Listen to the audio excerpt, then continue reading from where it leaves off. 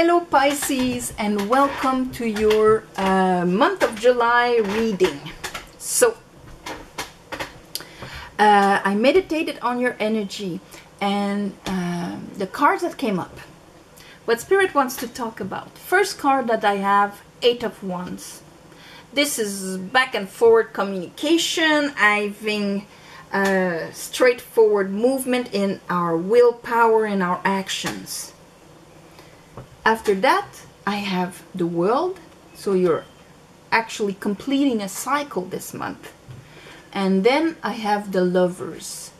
You are actually, after completing a cycle, you're actually going to take a decision inspired by your higher self into a new path. Under the Eight of Wands, I have the King of Swords. So that tells me that there's here the energies. It's about movement, direction, and how to apply our integrity, our beliefs, our goals in a strategic way. Under that, I'll show it right away. I have the Seven of Cups and the Page of Pentacles. This is like there's a project, there's something I want to bring forward. I want to make moves about it, and I want to be very strategic and very clear mind, integrity about it. But, sorry. Behind it, I have the Seven of Cups. So that tells me that maybe that thing, since it's Venus in Scorpio, there's this project, this seed I really want to, plant and grow. But, it could be super successful, or it could be a completely failure. And there's this, the movement is stopped because of old wounds and old fears that maybe prevent you from seeing clearly and applying the moves that should be applied. So you're starting the month like this, but right away there's this end of the cycle, because I think you're becoming conscious of this, and clarity is gonna come, because under the World I have Temperance and the Six of Wands. This is like, I see the whole picture and I am victorious, and that's the rebalancing of the ego. I know I can do this. I understand why this was like that before. I understand why I couldn't see clearly and make the moves clearly. I know where it comes from. I see the whole picture. I understand the lesson. Now my ego is balanced. I am not underestimating myself, overestimating the challenge or whatever. Things are balanced. And under that, I have that Ace of Pentacles with the Eight of Pentacles. So that means that pentacle that you wanted to bring forward, there it is, and you are actually applying and working on it. And here I have the Six of Cups, Six of Wands, Six of Cups. Willpower, drive, ego, heart, love, giving and receiving, acknowledgement, opening up, heart chakra. There's a beautiful readjustment for you Pisces. That I kind of feel a kind of now I see, now I know, and I'm deciding. Under the Lovers, I have an Ace of Wands. I'm deciding, I'm having a brand new passion, drive, way of doing things that is actually opening up a path in front of me. That seed, the way I'm going to apply it and bring my willpower to get it, is going to be completely different. You're going to be willing to get out of your comfort zone of how you used to do things, because this is going to be part of the past. You're letting go of something. I have death here. You're letting go of the way you used to do things that were maybe influenced by old wounds. And you're going to acknowledge yourself. You're going to see the whole picture there. And because you're going to acknowledge yourself, you're going to be acknowledged from the outside also. All right. Eight of... Oh, I'm going to shuffle this a bit more. I call upon the divine. I call upon the light. I call upon the Holy Spirit. Help me clarify this reading for Pisces for the month of July. Pisces for the month of July. Okay. Eight of Wands. Queen of Wands.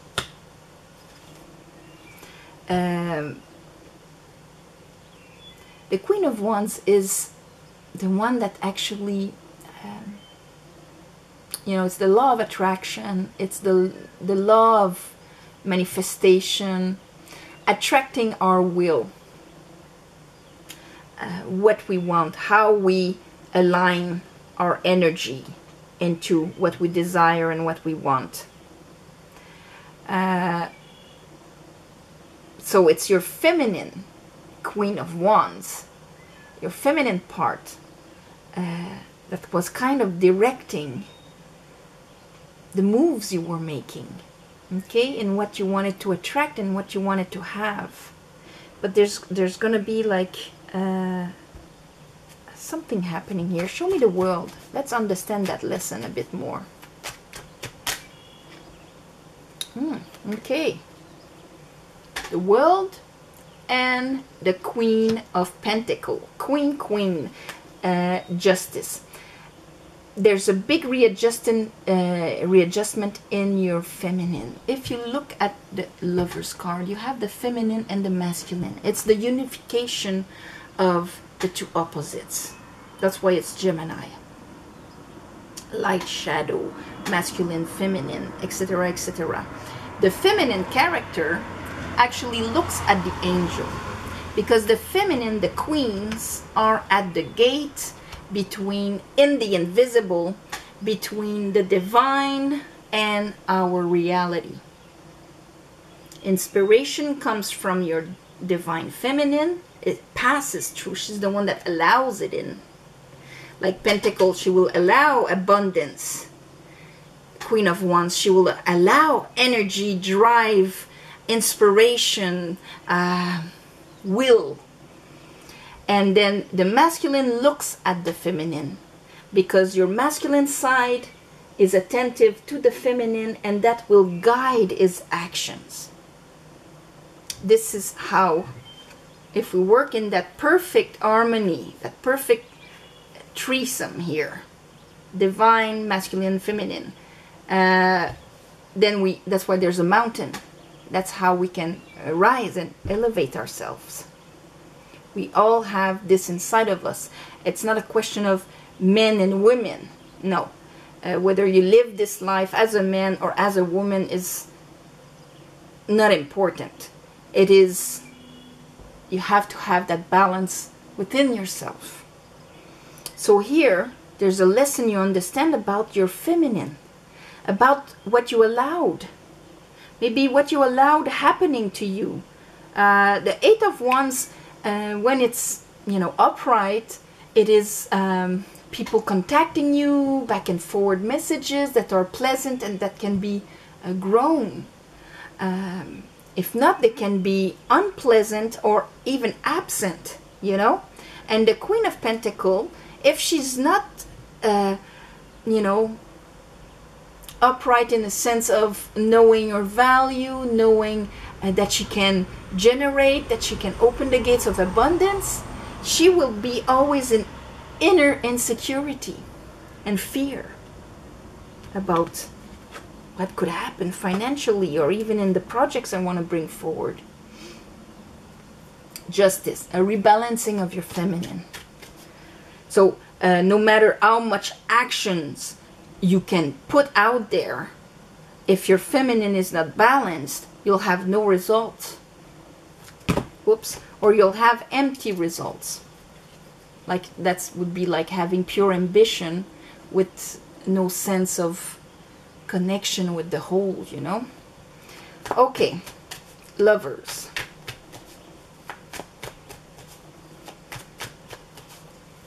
Why is the Lovers there?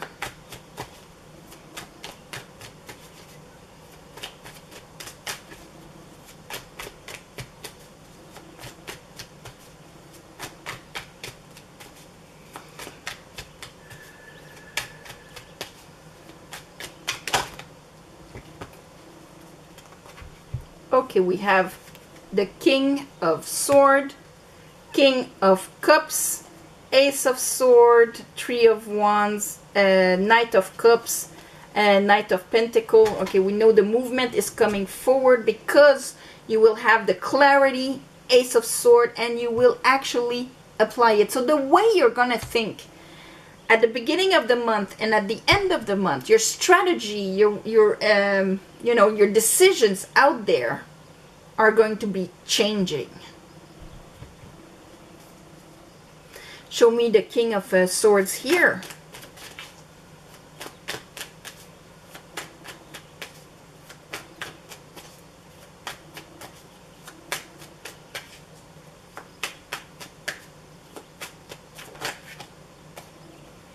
Knight of Wands.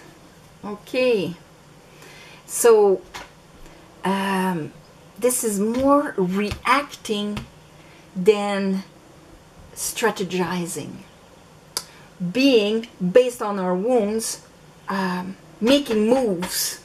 You know, that would be like the email we send at 2 o'clock in the morning, because we're in our wounds, you know. The King of Sword needs to be extremely grounded and not in his reactions. You can see here, that's going to be the lesson you understand. If you act from your wounds, like that would be more reacting from your wounds. Well, your wounds are in your wounds. Then that's probably the cause of the results that you had before.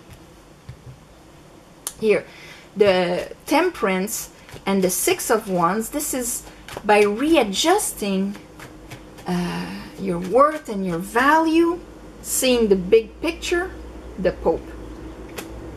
Now your decisions and the way you will apply, open the doors in life here, the Pope. This is recognition from the institutions, from you're finally gonna get the recognition, and the Eight of Wands there, the movements will not be representing your old wounds and you reacting to them. This will be, I know my worth, I recognize who I am, and I am applying this understanding in my life because now I see the whole picture. Do you see? Let's look at that Ace of Wands. It's a brand new, yeah, there we go, Lovers and Judgment. That new way of doing things is kind of elevated. This is because everything that was hiding deep in Scorpio, this is Venus in Scorpio, Seven of Cups, okay? All those old wounds hidden in the deep waters of Scorpio, that gives the capacity to hurt oneself with our own wounds by projecting them. When you look at the Judgment card, you see people rising from coffins. But when you look closely, I don't know if I see it in there, but in the Rider-Waite, those coffins are floating on the water because they were parts of us that were buried deep in the bottom of the water, forgotten, pushed down in our unconscious, and all of that. Here they're rising and blocking our view uncontrollably, just because Venus is there, and since she's enhancing love and abundance, everything that's preventing it will be brought up. Here it is brought up by the trumpet of an angel that angel that is here, that part of you that will be able to hear the trumpet of the angel. That sound, that vibration will reach the bottom of the sea and rise those parts of you and bring them back to life, so you can integrate them, and so that they stop acting from behind, making you react, maybe be impulsive or whatever. You see the difference that is happening. This is shadow work in a way, you know. We all have parts of us that are down there. You're a kid, something happens, you feel rejected. It's too hard for the kid to deal with it. There's a part of your soul with that belief that is just put down into the depth of the shadow, so that you don't have to deal with it with your kid consciousness and heart and vulnerability. That's what judgment does. Judgment rises these parts, but with the vibration of the angel, of the divine, they can be healed, and they can be reintegrated within you with that consciousness. All right? Here, lovers, it's becoming whole again. Let's look at that Page of Pentacles with that Seven of Cups. Seven of Cups that used to influence your drive before. Well, yeah. So what it did, this was the devil. This was all in your shadow. And here, the Knight of Pentacles, affecting the movement forward of what you want to plant, what you want to build in this life. If you look at the characters on the devil, you have the same man and woman, but the woman is not looking at the angel. She's looking at us. And the man is not looking at the woman, is looking at her genitals. It is very lowered, basic survival energy. And so all these old wounds coming up prevents us from getting out of the shadow and into the abundance. We are reacting, and we are not seeing clearly what is in front of us, blocking the movement forward of our seed so we can grow and be in abundance. You are conscious of this at the beginning of the month. And this month, I mean, geez, on the 4th and the 5th, we have the lunar eclipse in Capricorn. So that's probably why he came out almost in every sign. This is it's gonna be very transformative for you anyway, but I mean, you're gonna be conscious of this at the beginning of the month.